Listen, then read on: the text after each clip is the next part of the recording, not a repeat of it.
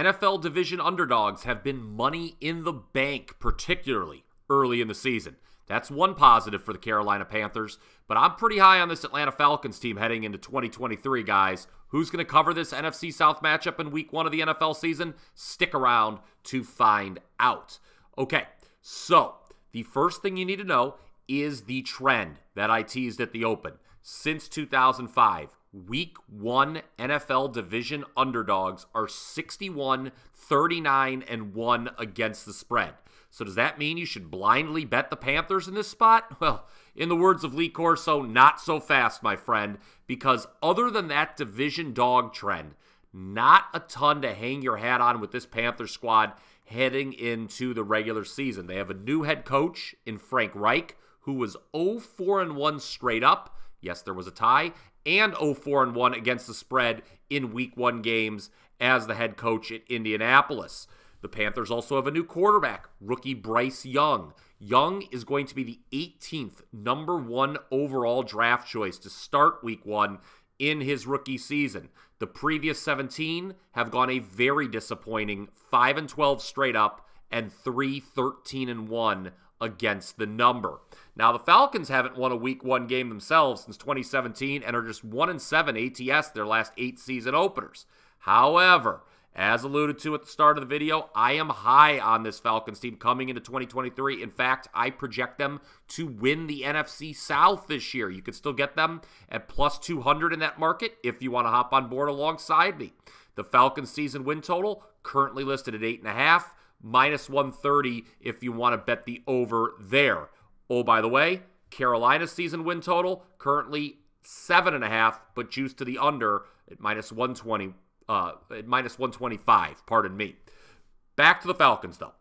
They are absolutely a team to keep an eye on. On the offensive side of the ball, look for quarterback Desmond Ridder to take a step forward as the organization has surrounded him with plenty of talent at the skill position. Bijan Robinson, Kyle Pitts, Cordero Patterson, Drake London, Jonnu Smith, just to name a few. I like how a lot of these guys are going to be moving chess pieces on the board. Positionless is a term we've heard in the offseason with this as it pertains to some of these various skill position players with the Falcons offense. I like this offense a lot, especially because Atlanta had one of the better offensive lines in the league last season. I trust Arthur Smith as a play caller. This offense was 13th in DVOA last season. I think it's going to be even better in 2023.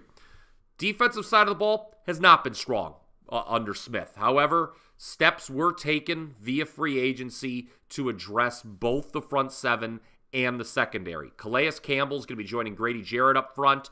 I like the signing of safety Jesse Bates as well. Keep in mind, the Falcons already have an elite corner in A.J. Terrell. You've got a new defensive coordinator, Ryan Nielsen, who was poached from the Saints, brought 2 players along with him from his defense in New Orleans. Thus the Falcons, they get stronger on that side of the ball while their main division rival gets weaker. In the third phase, special teams, Falcons were a top 5 team in DVOA a season ago. But back to focusing on Week 1. I think the gap between the Falcons and Panthers is far greater than the respective season win totals would seem to indicate. Just a 1-win difference, according to that market. I think Atlanta, I'm not going to say the sky's the limit, but the first place in the division is certainly the ceiling for this team. I know division dogs have been the way to go when betting the NFL, particularly in Week 1, like I said. But I would lay the points here with Atlanta if you're looking to play this game. If I am correct about the Falcons' ceiling, then this is a game they certainly should not only win, but cover.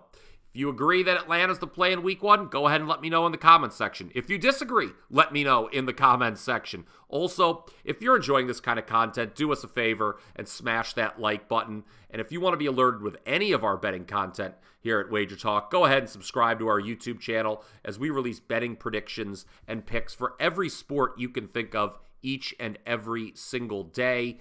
And then for a limited time, as a reminder, you can get 3 weeks of college football selections and 3 weeks of NFL picks for only $147. That breaks down to just $49 per week. It's a great way to kick off the season. You can find my selections every day at wt.buzz/BP.